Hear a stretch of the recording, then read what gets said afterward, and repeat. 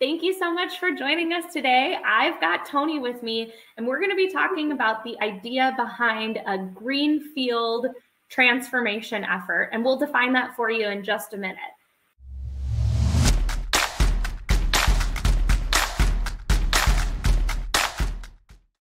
But before I dive into the questions that I've got for you, Tony, can you give everybody an introduction?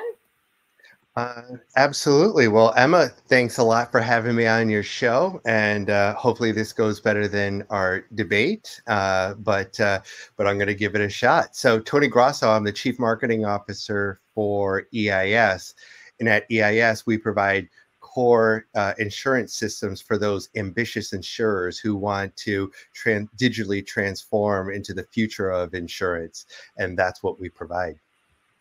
Great, thank you. And you mentioned it before I got the opportunity to. If you haven't already, Tony and I did a debate about transformation. We'll put it in the link to this conversation so everyone can see me destroy you there. But we actually talk about the idea of Greenfield versus kind of incremental change. And while I was debating you against the merits on my side of things during that, there is something to the idea of a Greenfield transformation. And so I wanted to explore that idea a little bit more with you. So to kind of get us started, can you give us your definition of what a Greenfield transformation means? Yeah, and it's really been becoming what I think is, I'll call a best practice when it comes to digital transformation. But what is it?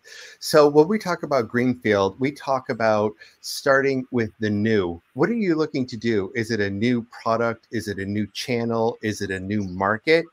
And so from a Greenfield transformation, it's really what is your future going to be? And it's, your future is probably going to be different in some way from the past and what you've done.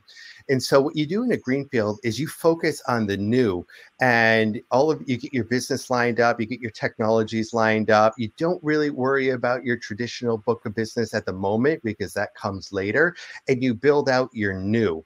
And you build it out next to your traditional business, whether it's your traditional business units and your traditional systems, but you really start to build out that new. And then that new, in like an evergreen fashion, will evolve, because you won't get it right away. And you really want to be in an agile environment where you can get something into market, you can then test and learn, you can make adjustments, you can get back into market. And so doing all of that on your traditional block of business or in your traditional units is really, it's impossible, right? Because those units are not built for that agility. They're built for scale. And with scale, you can't change it frequently. So what you do in the evergreen is you set it up on the side, and then you're able to tweak, you're able to test, you're able to get in and out of market and make your changes.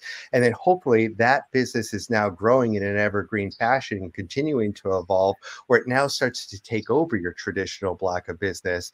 And what we've been seeing in the industry is that is what the best practice of doing a digital transformation. And we call it Greenfield. So you talked a little bit about maybe some of the areas where a Greenfield approach can help us build more agility and maybe counterbalance some of the challenges or risks that would come along with a traditional transformation. But can you dive into a little bit more about how this approach can help mitigate maybe some other risks or minimize those risks along the way? Well, sure. I mean, the major risk is when you're trying to do this type of innovation in your traditional block of business, and the way that even the financial accounting and even the risk management at an insurance company works, if you didn't get your risk profile right, you're actually hurting the profitability on your traditional book of business. And I learned that firsthand when I was leading innovation programs at a major carrier. And we tried to inject the innovation on the main traditional blocks of business, but we didn't have the actuarial data behind, because it's an innovation. And if you're off, you're now impacting the profitability and reserve requirements for your traditional block of business.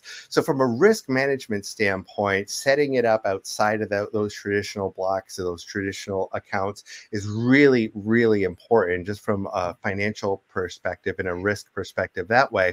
But also, putting this type of injecting this type of agility into traditional lines of business, like I said earlier, that are built for scale, you're now impacting just your general operations with something that you may not yet have right.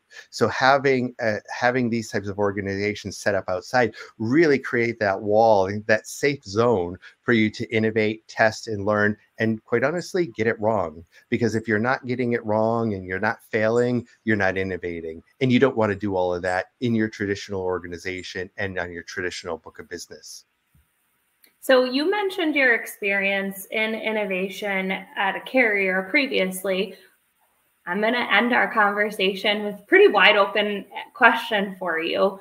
But what other types of challenges should leaders that are driving these innovations within insurance or industries beyond kind of be taking a look at trying to mitigate and or lessons that you learned along the way that you think are critical to pass along?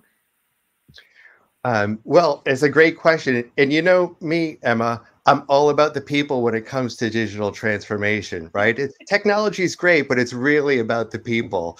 And so the best thing about doing a Greenfield implementation is you are showing the rest of the company what innovation looks like, what your future looks like, and it's giving them the why. They can now see it, and I call that the flagship project. And it's so important when you're transforming an entire organization that you can have something that's demonstratable, achievable, and it's done in a relatively short period of time, because then people can start to see the why we're doing this, why we're innovating, because they can point to it, they could touch it, they could feel it. And it's not just this abstract concept that's scary to them, because, you know, if they're in a traditional block of business, they've probably been there for several years. And so injecting something very different with that's just a concept is very scary. And that's why the cultural aspect of transformation and digital transformation is so hard.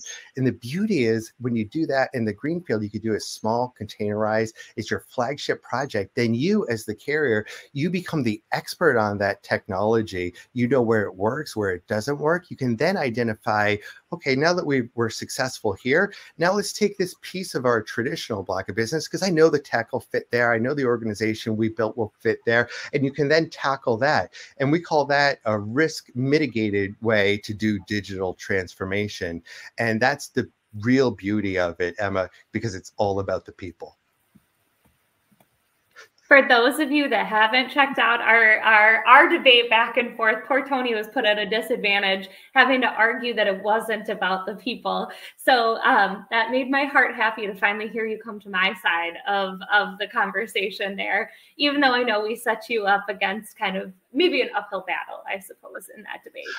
But thank you so much for joining me for the conversation, Tony. If you're not already, make sure you follow Tony and EIS so that you can keep up with the Core Talk series that we just mentioned. And again, we'll link in the comments.